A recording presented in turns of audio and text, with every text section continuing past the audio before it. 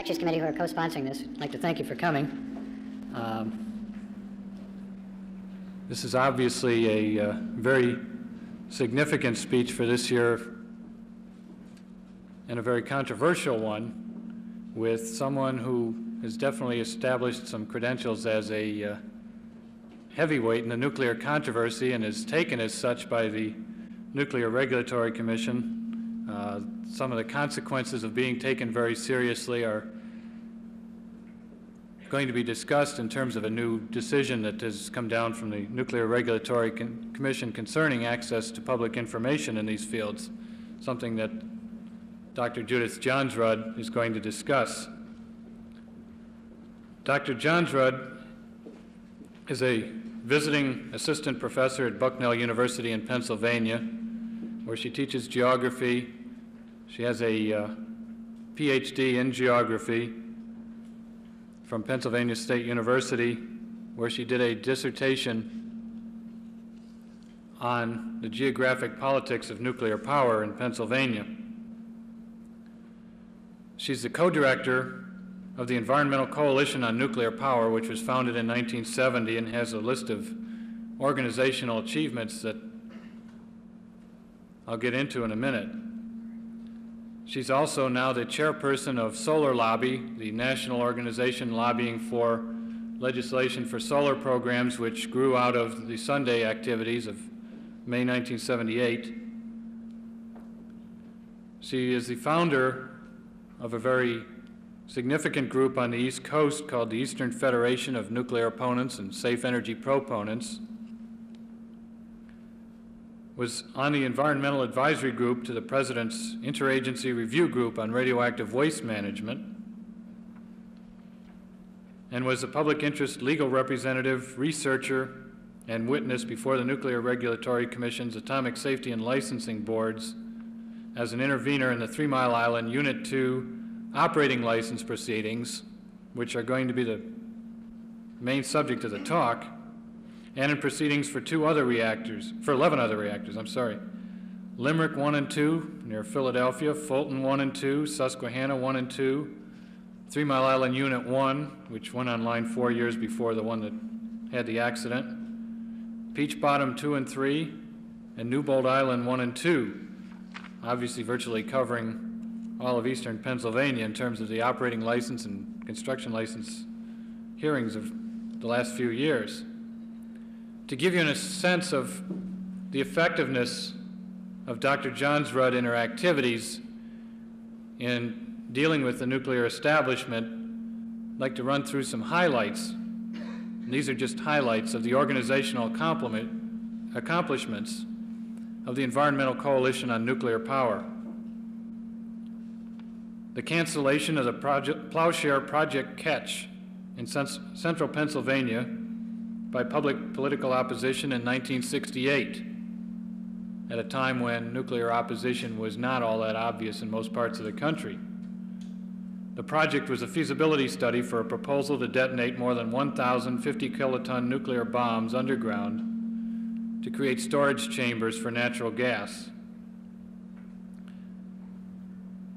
Also responsible for cancellation of a proposal by the Pennsylvania Electric Company to site the demonstration liquid metal fast breeder reactor, now the Clinch River breeder in Tennessee, in northeastern Pennsylvania in 1970. Also responsible for the abandonment of the energy park concept by a consortium of 4 Pennsylvania utilities in response to statewide political opposition, coordinated by the Environmental Coalition on Nuclear Power in 1975. Also withdrawal of a proposal to site a commercial low-level radioactive waste disposal facility in Pennsylvania following opposition by the Environmental Coalition on Nuclear Power in 1976. Very significantly in the TMI hearings, and a subject which I believe she's going to address, admission by the Nuclear Regulatory Commission in those hearings of its failure to account for the largest single long-term source of radioactivity in the nuclear fuel cycle, and vacation of the radon number from the federal regulatory code for nuclear energy, Table S3, in 3 Mile Island Unit 2 operating license proceedings conducted by Drs. Chauncey Kepford of Pennsylvania and Dr. Johnsrud in 1977 and 78. Needless to say, that is a rather long track record, one that continues to be taken seriously by the industry, and one that has caused us to feel that this would make a very important program, especially in light of what happened at 3 Mile Island earlier this year. To explain those events, I'd like to present to you Dr. Johnsrud.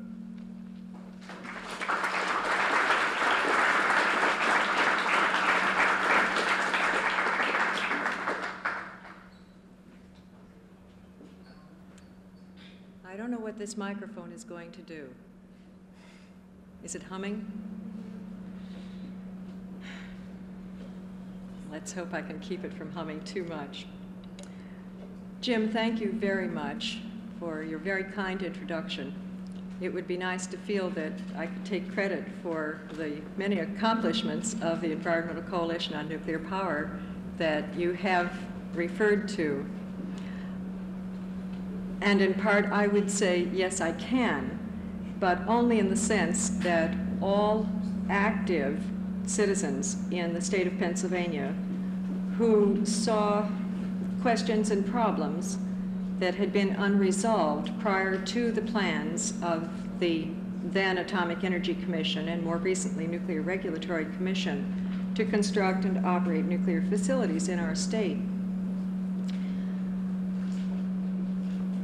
I came to my concern about nuclear energy more than a decade ago, in fact, out of several decades of having read the literature, of having pondered the meaning of our national use of nuclear weapons in World War II, and of having considered as a geographer the total system of production associated with the use of nuclear energy.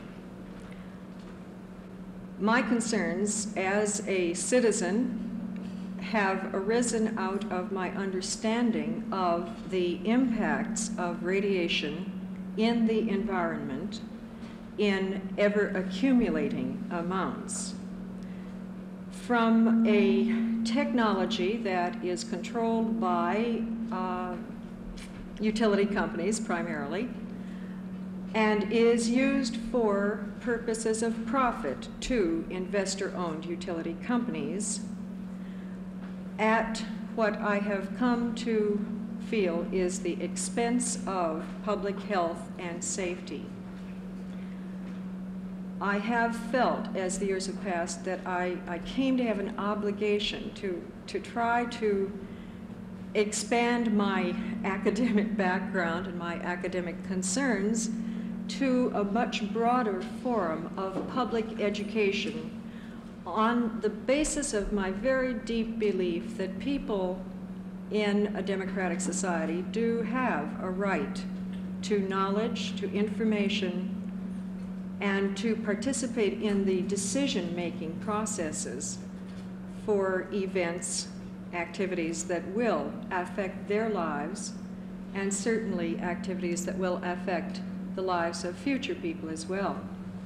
And so for much of the last 10 years, while struggling along in my spare time trying to finish my doctorate, well, it's more than 10 years now, a dozen years or so, I was also responding to requests from citizen groups in our state for information, for assistance, for the provision of testimony in license proceedings, and other assistance in bringing the issue as a political issue to the decision-making of the people who would be affected. In a very real sense, those of us who became involved more than a decade ago in the nuclear power, what has become the nuclear power controversy over the years, felt that through the history of the development of atomic energy, there really had never been an opportunity for citizens to have the kinds of information that they needed for informed decision-making. There was a time when one had to go to Washington, D.C., to the so-called public documents room of the old Atomic Energy Commission, and stand at a little window where a none too friendly lady would say, well, what do you want? And if you didn't know the number of the document and the name and the publication time and place and so on, you're out of luck. You never got hold of the information you wanted. Well, over the years, I have felt that there has come to be a much more open attitude on the part of not only what became the Nuclear Regulatory Commission in 1974, but also many other government agencies, that wherein there came to be a welcoming of participation on the part of the public in the decision-making processes. Certainly those in Pennsylvania who had come actively to oppose the nuclear industry in the late 1960s and the early 1970s discovered early on that the most effective way to oppose a nuclear project was to oppose it early, to oppose it politically, to oppose it without the necessities of employing attorneys and mounting publicity campaigns, and without the necessities of turning to civil disobedience, to demonstrations, to moves of desperation that I think we have seen in the last 2 or 3 years as the nuclear controversy has become much more visible in the media. For those of us who, however, were not able to prevent the implementation of certain nuclear projects because they'd gotten started before we got started, I guess is the way to put it, there was a last resort of attempting to participate in the provided licensing procedures of the administrative agency in charge, the Nuclear Regulatory Commission and its predecessor. We as citizens, and I say this somewhat collectively nationwide for the many people who as individual citizens have gone into reactor licensing proceedings, we as citizens concluded in some instances that if it was impossible to prevent a reactor from going online, from being used, from beginning to become radioactive waste and to produce radioactive waste in the absence of a solution for the disposal of such waste, that at least we would want to go through the process of the licensing to try to make such plants as safe as possible for the people who had to live with them. In 1974, my colleague Dr. Kepford, who was a radiation chemist by training, a stubborn so-and-so by avocation, and a determined man from conviction, Dr. Kepford filed a petition to intervene in the licensing proceedings for 3 Mile Island Unit 2. He had only a matter of a week or two to examine the massive quantity of documentation that is associated with such a licensing, some 15 to 20 volumes, each of them, about 5 inches thick and larger than this, and so on, pertaining to both the safety and environmental effects of a reactor. And from that cursory examination, he drew up a number of contentions that related to the plant, issues that we wanted to litigate in controversy in opposition to the Metropolitan Edison Company and the Nuclear Regulatory Commission and the Commonwealth of Pennsylvania, all of whom were proponents of the licensing of the reactor. As everyone now knows, 3 Mile Island had been built in the middle of a river. It had been built a matter of just a couple of miles from the Harrisburg International Airport.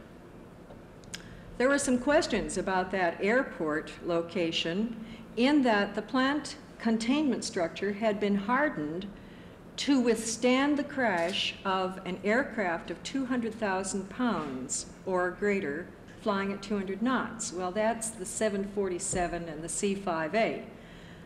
Just so happens that the Harrisburg International Airport is also a former Air Force base, and C-5As used to go lumbering in and out of that airport with a fair degree of frequency.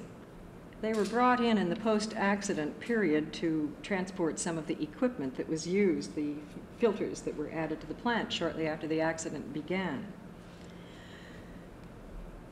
We attempted to litigate also issues having to do with the adequacy of the radiation monitoring in the vicinity of the plant and the emergency response planning and evacuation planning.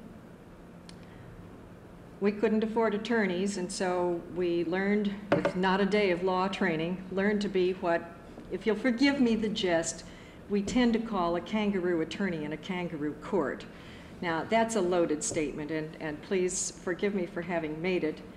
I say it because in the licensing context, which perhaps if you've never attended one, you aren't aware of this, in the licensing context, we as two citizen interveners were in opposition to a battery of attorneys of the utility, a battery of attorneys from the Regulatory Commission, and another from the state, a room full of expert witnesses for each of those parties, a licensing board composed of employees of the Nuclear Regulatory Commission, and a couple of citizens who found some things wrong with the plant. I think you should understand also that in the entire history of the licensing of nuclear power reactors, there has never been a denial of a commercial license to any utility that has applied for one, for either construction or operation of a nuclear power plant. The hearings lasted much of a year. Well, no, it just seemed like much of a year, come to think of it. It was really only April through July, seemed a lot longer. Lengthy sessions of cross-examination of their witnesses, the utilities and the regulatory commissions, because we as citizens simply had not the funds to bring in expert witnesses. In the course of the licensing of that plant, however, the NRC staff itself introduced a testimony relating to the health effects of the comparative coal and nuclear uranium fuel cycles, all the way from the initial mining of the fuel through whatever fabrication, refining and fabrication processes for each, the operations of the plants, and then finally the disposals of the wastes. And that was an extraordinary opportunity because under the rules and regulations of the Nuclear Regulatory Commission, it had always been prohibited for citizens to raise questions concerning the nuclear fuel cycle in the course of the proceedings. They simply were not allowed. The reason was that a standardized table had been adopted by the agency that supposedly accounted for the land that was used, the emissions to the atmosphere of various radioactive gases from the reactor, from various parts of the fuel cycle, the water emissions, radioactive waste that's left over at the end, and so forth. So a standard table was applied when a utility did the cost-benefit analysis that is required under environmental impact statements that in turn are required by the National Environmental Policy Act. By the way, if I lapse into the jargon and the alphabet soup in the course of what I have to say, please sort of wave your hands or stand on your heads or something and ask me what I'm talking about. I'll try to avoid such, but it gets to be kind of second nature, I guess. Now, what my colleague Dr. Kepford had done over the previous several years had been to examine a lengthy rule-making proceeding of the Nuclear Regulatory Commission in which thousands of pages of testimony and documentation were forwarded to us as parties in that proceeding. And out of it, he had come to the conclusion that there was a very serious mistake in that standardized table that was used in calculating the cost-benefit analysis. The mistake had to do with one apparently innocuous little radioactive isotope, a radon gas, radon-222, that was released from the mill tailings piles that were created at the beginning of the nuclear fuel cycle, and I would assume after the 3 Mile Island accident and all of its reportage that you have some sense of the nuclear fuel cycle all the way from the mining through the final disposition of waste. So I won't go into that in detail unless you'd like for me to do so later. But when the ore is first mined and milled, it has, of course, a very small uranium content relative to the body of ore, and that uranium has to be removed in a milling process that involves the crushing of the rock. Only about, well, it's economically recoverable to get only about 95% of the uranium. So a little bit is left in the tailings piles that are a fine sand that's left behind. In addition, other radioactive components that are decay products of the uranium in its original state remain with those mill tailings, and that includes thorium-230 that has an 80,000-year half-life, and radium-226 that has 1,600-year half-life.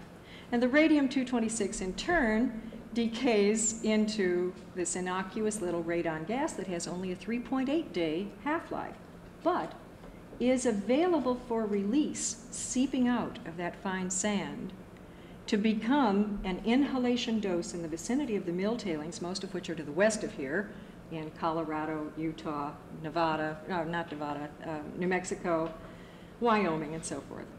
And also, the radon is carried eastward with the prevailing winds and decays through its radon daughter products that are very short-lived into a radioactive lead that in turn then, as the half-life of 3.8 days expires, is converted to, well, the lead-210 is deposited and becomes available for uptake in the food crops of the grain belt, the wheat and corn belt of the United States, and hence, in turn, becomes part of the food chain. Now, what Dr. Kepford was able to establish in the licensing proceedings for 3 Mile Island, a matter that the national press, in all the millions of words that have now been written about that reactor toward which I have such tender feelings, was this, that the NRC was accounting for only the first year's release of that radon gas. But the next year, because all those other residual radioactive materials were still in the mill tailings piles, there would be an equal amount of radon released, and the following year, another equal amount of radon, year after year after year, for each annual fuel requirement.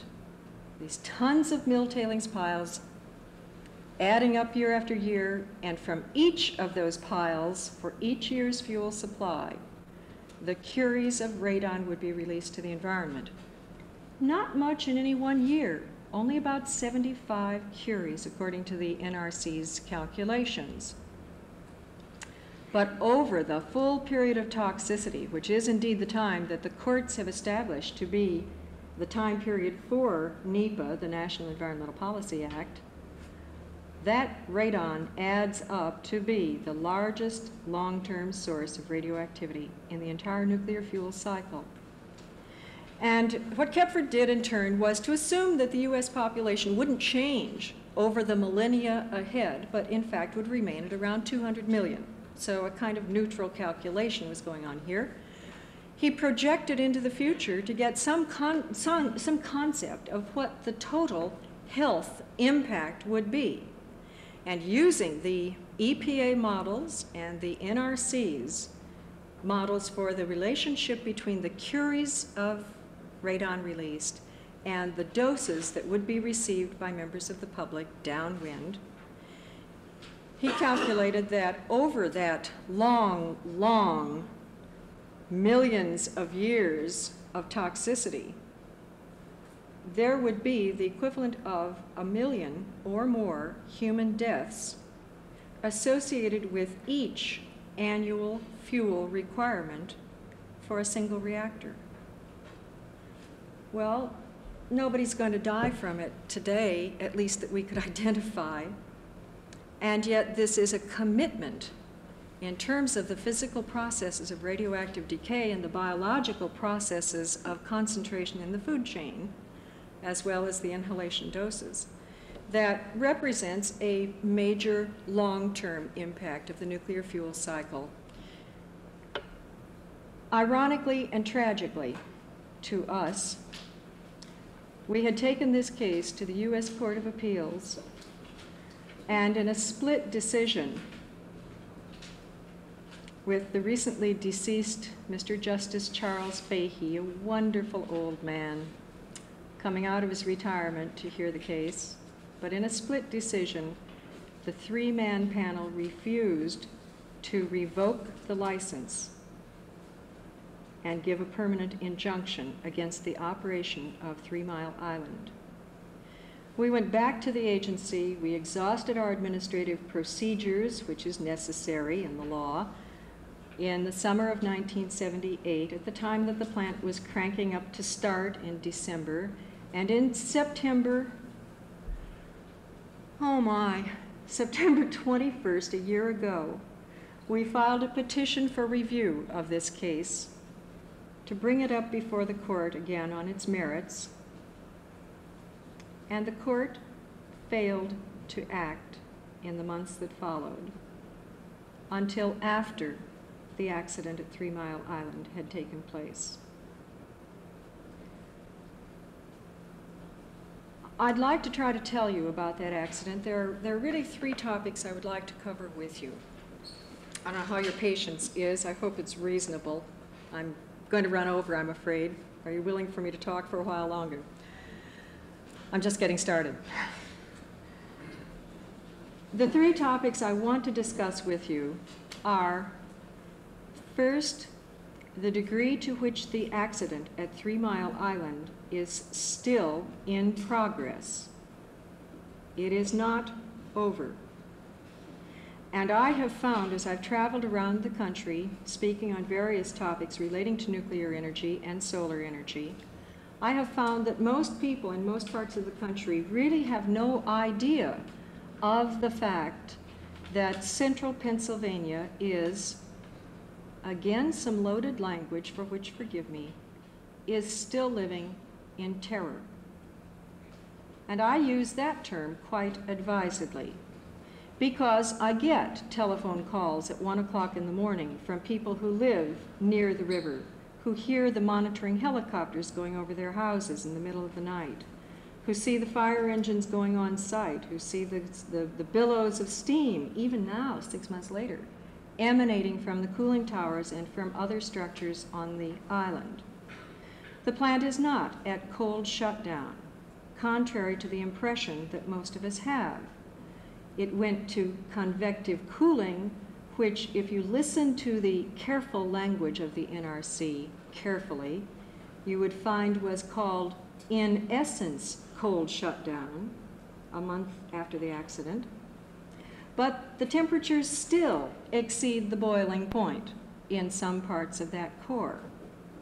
The core is severely damaged. The extent of that damage is still not known, but it appears to be on the order of 40% of the fuel cladding burned, which in turn results in the, at minimum, there is still the possibility that they will find melted fuel when they get in, but at minimum there is a crumbling of those little fuel pellets. Instead of standing up in their nice long pencil-thin rods with pellet on top of pellet, once they lost their cladding, of course, they shattered because of the high internal temperatures during the fission process. And they were described to us by the Nuclear Regulatory Commission staff as being of a consistency somewhere between popcorn and granola. Creative language on the part of the NRC. So the fuel is in a very serious condition. That protection provided by the cladding, one of the lines of defense, is missing for much of the reactor and its internals. Water continues to seep out of the primary coolant system, and of course they still must maintain a water flow in the convective cooling system to keep that core cooled because there is still decay heat. Therefore, as the water continues to rise in the containment building, there is a continuing hazard there as well. At present, there is still no system on the site developed and constructed for the cleaning, the decontamination of the high activity water in the containment building. It appears to be, from the last report we had, and I'm trying to be conservative here, on the order of some 600,000 gallons of radioactive water contaminated with primary coolant in the containment structure, the basement, and rising to a level somewhere on the order of 7+ feet. At 8 feet, we have been told by the state, there are controls, well actually the NRC has told us this, there are controls that may give them some problems, and they're very much concerned about that continued slow rise in the water level. In addition, there's some 300,000 gallons of moderately contaminated water still stored in the auxiliary building. The decontamination systems for radioactive water that were built into the plant were designed to handle a maximum of 230,000 gallons of water in a single year. And they have on the order of 1 million gallons of intermediate to high level contamination water sitting there on site. They have a major water control problem ahead. We have found, disturbingly, within the last 2 months, a release of some 4,000 gallons of radioactive water to the river. Water which was not properly tested for its possible strontium content, was believed to have been from the adjoining Unit 1 on the site, but was subsequently questioned to have been perhaps in part from Unit 2 as well. There appears to be some question about the use of the two systems, you see, jointly on the same site. I was astonished, having been, as a matter of fact, out a bit west of here for much of the month of July, to find that when this problem of the 4,000-gallon dump in late time exceeding the technical specifications, but over the period of perhaps 30 to 50 or 60 days, being a continual releasing or an off and on releasing of gases to the atmosphere at what they will try to make times for maximum dispersion and hence minimum dose. But such doses will be, as are any further releases to the river, additional amounts of radioactivity over the amounts that have already been received by the public. Furthermore, there is a problem that has not been addressed in the press, but is very troubling to our State Director of Radiological Health, who testified both before a congressional committee, the Kemeny Commission, and last week, at the same time we did, before the State Assembly, to the effect that he fears the worst contamination may well lie ahead over the many, many months, at minimum 4 years of anticipated cleanup of that reactor. You see, the barrier of the fuel cladding is gone. When the time comes to go into the reactor to clean up, the head comes off the reactor vessel, and that barrier is gone. And in order to get into the building, once the water is pumped out, that barrier, the containment structure, must be breached as well. Now, that containment structure made of concrete was never designed as a swimming pool, and yet it's 8 feet deep in water, and that water has been seeping slowly for 6 months into the concrete itself. That radioactive water is contaminated with both strontium and cesium. So far as we know, there had not been releases of strontium and cesium in marked amounts in the early days and weeks of the accident. But those two isotopes are, of course, a biological contaminant that we're particularly concerned about. Now, iodine-131 has an 8-day half-life. That's long since gone. The xenon-133 gas has about a 5-day half-life, and that's pretty well gone. Krypton has a longer half-life, 10 years or so, and so that's going to stick around for a while. Tritium, that would be released in the water to the river, has a 10 or so year half-life.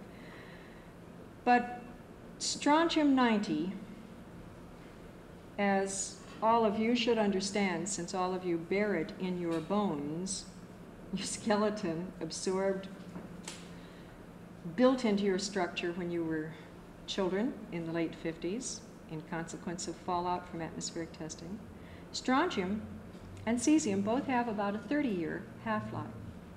And thus, any contamination of the agricultural lands of southeastern Pennsylvania and the Susquehanna Valley, or of Chesapeake Bay, into which the Susquehanna empties, will be contamination that will continue for some 200 or 300 years at levels that may be damaging to biological life.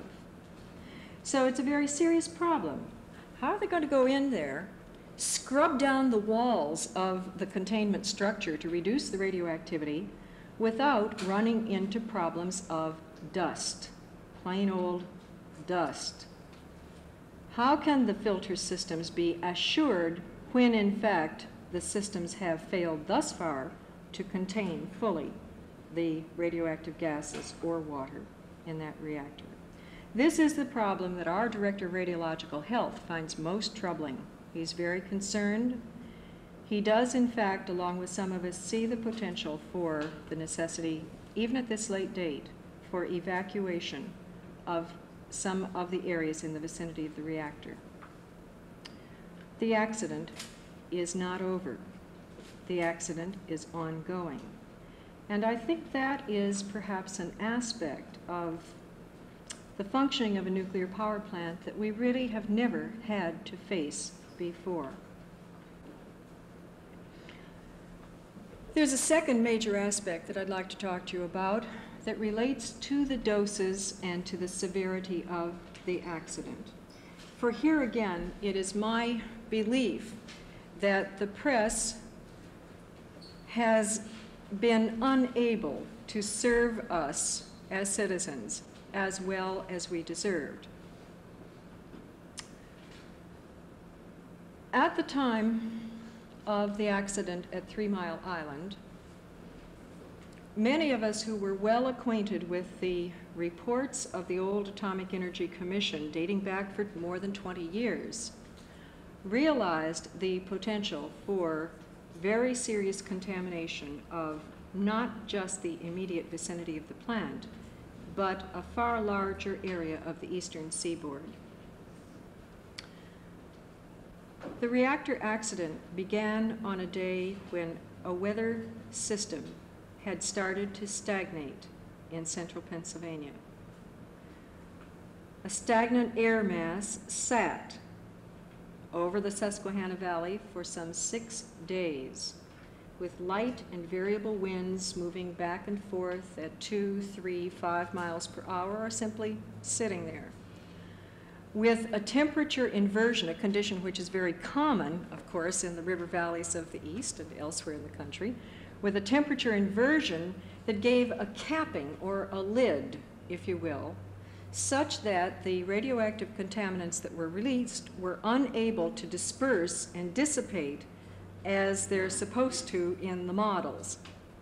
Now, in a report that the old Atomic Energy Commission had released in 1957 as a justification behind the institution of the Price-Anderson Nuclear Insurance Liability Law in the Atomic Energy Act, in that 1957 study that's known as the Brookhaven Report, the old Atomic Energy Commission had given a reservation at the very beginning that the consequences of a major accident in a major nuclear power plant that were described in that report omitted the worst case consequences in which the weather systems involved a stagnant air mass and temperature inversion. Now, they estimated for the U.S. as a whole that those weather conditions would be experienced no more than 5% of the time. In central Pennsylvania and the Susquehanna Valley, we have found them to be characteristic some 30% of the time.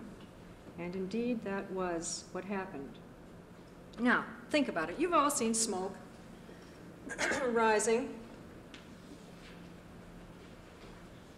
Here's our reactor, and we get the release of radioactivity. We've got a temperature inversion layer up here that will prevent the rise. So what happens? You get a dispersal, all right, but that's what it will look like. And at some distance that may vary depending upon winds, upon downdrafts, a variety of other reasons, at some distance from the reactor, the radioactive plume touches down to ground. In the first 4 days of the accident, contrary to the assurances that we had been given in the licensing proceeding, that the NRC would fly teams of specialists in who would simply be tripping over each other in the field trying to do the monitoring, instead, the NRC did not install a single ground thermoluminescent dosimeter monitor near the plant. The utility had only 20 such monitors in place, and they were widely scattered so that there were some compass sectors in which there was no monitoring whatsoever, including compass sectors in which the wind was blowing. Thus, in those first critical days of the accident, we have no way of knowing in actuality precisely where the plume touched ground. DOE came in, the Department of Energy, and they were monitoring with their helicopters up here in the plume, but not at ground level where the people were. The NRC did install 37 monitors on March 31st, and those were scattered around in the vicinity of the plant. It looked something like this. Let's say here is the reactor, and then if we draw the concentric circles at 10 miles and 20 miles distance and outward, what we find, well, let's see, they actually were considering in their subsequent assessments of the population doses, they were considering outward only to 50 miles. So is what I'm doing here clear? We can take a look at the compass sectors away from the plant, the northeast, northeast, I guess it was, and then the northeast sector and so forth. And we find here toward the northwest, the city of Harrisburg at 10 miles, the city of Lebanon off here to the northeast at 20 miles, the city of Lancaster in the east-southeast direction at 20 miles, the city of York in the southerly sector at about 12 miles, and so forth around the compass. But in no one of these sectors was there more than 5 or 6 at the most monitoring devices, and most of those were placed within the first 5 miles. The farthest distance that the NRC monitored was 13.8 miles through the 7th of April. The kinds of monitors that were in place registered the gamma doses, but according to testimony of EPA before a congressional committee back in May, not the beta dose of radiation that's associated with the largest component of the gaseous releases, the xenon-133. And so, at best, we have a very faulty kind of measurement available. for the real doses that may have been received. In late June, on June 21st, an NRC staff person testified before the commissioners that the morning of the accident, the stack monitors at the reactor went off scale, such that there is no way of knowing how much radioactivity did actually escape in those first several days. Now, subsequent to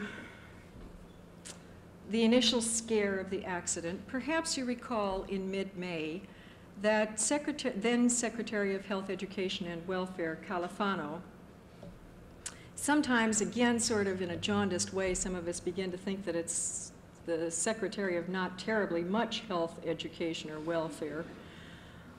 Secretary Califano, who's been a pretty good guy on questions like smoking, you know, published the results of a population dose assessment based upon these preliminary NRC and Metropolitan Edison Company data, in which the estimate was made for the 2 million people living within the 50-mile radius of the plant that there would be no more than 1 or 2, or maybe up as high as 10 cancer deaths. Perhaps you recall hearing those estimates. And that would be in a population that would experience many, many thousands of cancer deaths over the next 20, 30 years or so. And thus the health consequences, the health effects, which is a sort of nuclear industry euphemism for premature death from cancer, the health effects were discounted. The accident was not considered serious from a health standpoint. Now, my colleague Kepford took a look at this ad hoc population dose assessment report of May 10th, and he looked at the, the distribution of the dosimeters and found that in the directions of, for instance, Lebanon and Lancaster, and here to the north-northeast, Hershey, where the pregnant women and children were evacuated to, well, pretty close in, that's less than 10 miles, like so. There were virtually no monitors at all. And then he thought, what would the plot of the actual data that we do have look like in comparison with the dose assessment that was used by the NRC? And this is what he found when he did such a plot. I hope, will you be able to see it if it's down this far? Nah. We'll take off the plume for the moment. Just remember what that looked like, please. And let's say that we're plotting the total number of millirem in that first week of the accident, according to the NRC's data. Well, this is from March 31st through the 7th of April. And compare that then with distance from the plant out as far as the monitoring took place, which was 13.8 miles at ground level, okay? Now, the model that was used to estimate that only 1 or 2 cancer deaths would occur within that 50-mile radius in the 2 million population assumed a fall-off with distance. Get the dispersion. So the dose goes down very rapidly as you move away from the point source. And the curve looks like that. Can you see this from, it's an awfully big room and you're spread out. Okay, fine. So for each of these little dosimeters, oh, this is kind of funny. When we testified before a congressional committee, the congressman from Lancaster, Pennsylvania, was very upset at what Dr. Kepford had to say because it just didn't match with what the agency had been saying. It was very reassuring. And he said, well, I've looked at that report, and they show dosimeters out at Lancaster and Lebanon and all these towns. The chairman of that committee congressional committee is a congressman from Hanford, Washington, which is, of course, a nuclear facility in the state of Washington, who cut off Kepford's response as he was trying to explain that in this report, the little dots indicated the location of the city, whereas the monitoring devices are clearly shown and labeled on each of these maps. I was very concerned that the congressman didn't understand and therefore was discounting. So after lunch, we went in to see him, walked into his office. Had been a rabidly pro-nuclear congressman for many years. Didn't even let us open our mouths. He said, I called the NRC right after that session, and he said, you were right. They've been lying to me.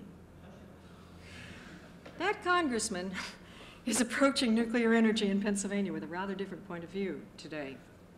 Okay, what Kepford did then here was to plot what the dose should have been at each of those monitoring sites in terms of distance according to the model that the NRC had used. You follow this? Then, for comparative purposes, to see if the model fit the real-world data, he plotted for each of these sectors what the doses actually did look like from the data of the NRC. And in the directions toward the south and southeast, there was a rapid decline from a monitoring station at, let's say, 2 miles, and then at 4 miles, and 6, 8, and 10, and out as far as they went to 14 miles, okay? So the plots looked something like this in the south, southeast, northeast directions for the limited amount of data. But in every instance, while they followed the general shape of the curve, the doses recorded were substantially higher up on the curve. Now, we're dealing here only with a few millirem that were actually recorded at those monitors. And I want to make that clear. It's a range of, up on this scale, we go up perhaps as high as 25 or 30 millirem at the very top. But most of these doses, when we got out, beyond 2 miles or so, fell in the 10 or fewer millirem level. Okay? That's what was recorded on those dosimeters that picked up only a portion of the dose. But what disturbed us was to find that in some sectors, rather than falling off with distance, there was an initial drop-off, and then as far out as the monitoring went, an absolutely level dose. It did not decline with distance beyond the first couple of miles. And most disturbing, in the direction southward toward the city of York, there was an initial drop-off, and then beginning at about 4 miles to 6 or 8 miles, a rise, and then a bit of a decline. Well, we're still more or less within the pattern of the model. However, for the plot toward Harrisburg, where the people were, up the Susquehanna Valley, the dose pattern looked like this, out to about 4 miles, rose at 6 to 8, about 6 miles, and then rose markedly to a higher level at 10 miles before it began to drop off as far out as the monitoring went. And that's where the bulk of the people were. Now, I can't take this terribly much farther, except to suggest to you that this plot suggests to us the inadequacy of the model that was used to reassure people that the doses were very small at distances away from the reactor. If the model doesn't fit the data in the first 14 miles, what justification have we for extending it out to 50 miles? And I leave that question open to you. To confirm this question, however, we had been doing some independent monitoring at various dates immediately following the accident. For example, the day following the April 8th and again following the April 15th, substantial releases of radioactive iodine. And in both those instances, we found that at distances ranging between 20 and 30 miles, that the radiation levels that our Geiger counter, a civil defense instrument, showed were between 5 and 50 times natural background, while close to the plant, it read normal background. Again, it raises a question that we feel has not been adequately resolved. More recently, in another reactor licensing proceeding, Dr. Kepford was asked to serve as a consultant for a township in New Jersey where a utility wants to expand the spent fuel storage at its reactor to put about 15 years worth of spent fuel on a single site. And the licensing board in that proceeding asked, what happens if we have a Class 9 accident? Class 9 accident is an accident in which the safety systems fail to design as function, I've said that twice today, fail to function as designed and release more radioactivity to the environment than either the technical specifications allow or certainly than the design basis accidents allow. Another thing you've got to understand about nuclear power plants and their licensing is that the NRC has a procedure that disallows the examination of what are termed low probability events. A low probability event is one to which the number of 10 to the minus 7, 1 in 10 million is attached. And always in the past it has been assumed that the so-called Class 9 accident where the safety systems fail to function as designed was a low probability event. In this instance, the licensing board said, what happens if we have a Class 9 accident and have to abandon the site because of high radioactivity, leaving behind a spent fuel pool that's full of 10 or 15 years of spent fuel? And then they lose the water with this compacted spent fuel. Well, it turns out that what happens is that if they lose the water, they don't get a removal of the decay heat, and they get a heat up such that the fission products sort of slowly cook out, and a slow melt of the fuel can ensue over a period of many weeks or so, and it becomes a very serious kind of accident that had never been analyzed. Then the licensing board said, well, are we going to have to look at this problem? Was 3 Mile Island a Class 9 accident? And on August 24th, little reported by the press, the staff of the Nuclear Regulatory Commission responded to that question and concluded that the accident at 3 Mile Island was indeed a Class 9 accident. The Duane Arnold reactor here in Iowa, when it was licensed, was not examined for an accident of that severity. The consequences of the many, many sequences of events that can take place were never looked at. The potential for damage was never made clear. Now, as I went back during the accident to the NRC's documents, being very concerned about the magnitude of the event, I remembered that old Brookhaven report and a revision of it that took place in 1964 and 65 to examine the consequences that could happen to a large 1,000 megawatt reactor. And what I found in the heat of the accident, if you will, was sort of distressing. The NRC, for a 1,000 megawatt reactor, which was about the size of 3 Mile Island, but one that had operated for 1,000 days, which is close to 3 years on the same fuel supply, in the event of a breach of containment that was a mere half square meter,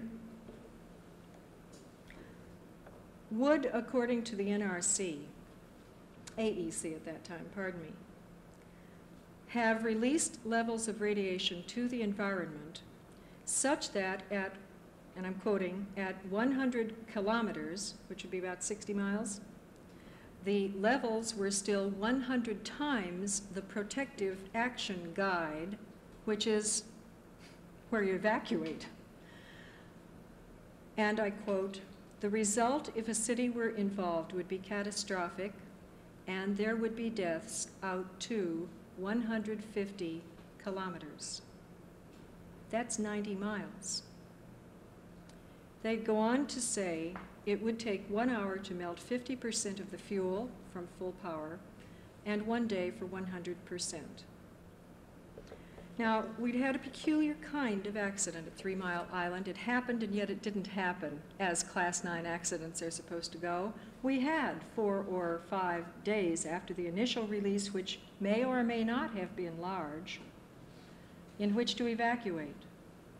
Ordinarily, in a breach of containment or core melt accident, that amount of time would not be available. I was particularly troubled that for people in the downwind sectors of the eastern seaboard, especially given the variability of the winds and that stagnant air mass that we knew sometime was going to start to move, as the days passed, they were not informed of the kinds of actions they could take to mitigate the consequences of exposure should a core melt and breach of containment take place. They could have drawn water in advance. They could have laid in food supplies against the possibility of the disruption of the distribution system. They could have gotten medicines required, prescription medicines that their families might need. They could have kept themselves indoors listening to find out where the plume was headed. The one thing they wouldn't have wanted to do was hop in the family car and run. How would you know what direction to run? How far could you go in the eastern United States on 1 tank of gas without running into people running from the opposite direction into you? Besides which, you'd be as likely as not to put yourself under the plume instead of getting away from it. Then you'd be out in the open. Well, all of these aspects were never broadcast to the people of the eastern seaboard to take protective action, to be prepared to take protective action. And instead, the notion of the limitation of the consequences of the event was cordoned off, if you will, at a 20 miles radius of the plant, where finally they considered evacuation. I have to tell you that when that plant was licensed, the licensing board literally prohibited me from questioning about evacuation planning beyond 4.8 miles of the plant. The civil defense director in charge is a former radio disc jockey whose training in radiological health consisted of a 1-week course, who said under oath, an accident is an accident is an accident. No, I can't define a radiation injury. I don't consider a radiological event different from any other kind of accident. That was the level of preparedness which I submit is still characteristic in much of the United States in the vicinity of nuclear power facilities. The people at a great distance were not prepared. The people close in the weeks following the accident, reported symptoms that are commonly associated with radiation poisoning, symptoms of sore throats, of diarrhea, of nausea, of skin disorders, a burning sensation of the eyes, a metallic taste in the throat. And I'm puzzled. I don't know what that means, if anything. But the reportage of such symptoms was widespread enough among people living both close to the plant and in the 10 miles radius and beyond to raise the question in my mind, and in part to do so because I was myself there in the direct path of the plume on the morning of the 3rd day of the accident, the Friday morning release. At the time, wind direction, wind speed, and so forth, to have been within the plume and to have experienced this very sudden closing soreness of the throat. You know, I'll chalk a wave of nausea up to a certain amount of stress, which everyone in that area felt, but I don't get stressed sore throats. I don't know about other people. At any rate, I don't know what it means, but I would suggest three possibilities to you. Perhaps there's no relationship. Perhaps that is indicative of the fact that in a large population exposure, what we have may be the good old-fashioned bell-shaped curve in which the bulk of the population wasn't sensitive enough or susceptible enough to low levels of radiation, if indeed the low levels are what we experienced in Pennsylvania. But a portion of the population lies out here at the edge of the curve with a higher sensitivity. After all, some of us are more susceptible to pollens during the hay fever.